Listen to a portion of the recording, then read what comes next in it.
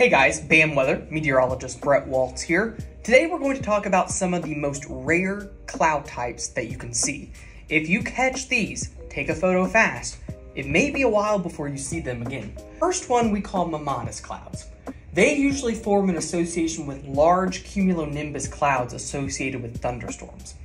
Typically what happens is turbulence within the cumulonimbus cloud will cause the mammatus to form, especially on the underside of the anvil. The anvil is the part of the cumulonimbus cloud that hits the tropopause and spreads out in all directions. Then what you get is rapidly descending motion to the lower levels. This actually reverses the usual cloud forming process of upward growth, making for the uneven cloud base that you see. Mammatus clouds generally form in the most unstable cumulonimbus, meaning that there is a high chance of hail, heavy rain, and lightning in the vicinity when you see these clouds. Sometimes they do form within other clouds, such as altocumulus, but it is very rare. The next one that I want to talk about are called Kelvin-Helmholtz clouds, named after a scientist who discovered this type of fluid motion. These are extremely rare.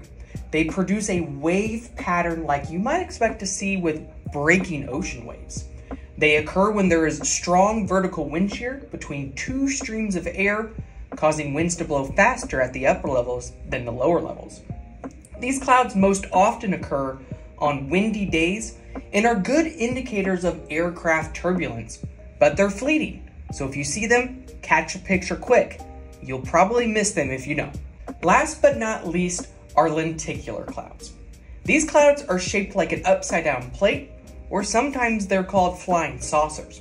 They're actually one of the culprits of many UFO sightings across the US because they are similar to what a flying saucer may look like.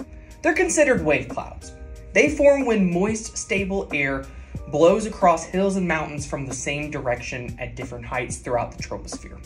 Lenticular clouds are visible signs of waves in the air, especially associated with terrain like mountains. You can even get multiple layers stacked on top of each other. They are most common with large terrain features such as mountains, but can rarely occur on smaller hills or even buildings, like one of the pictures that are shown here in New Albany, Indiana.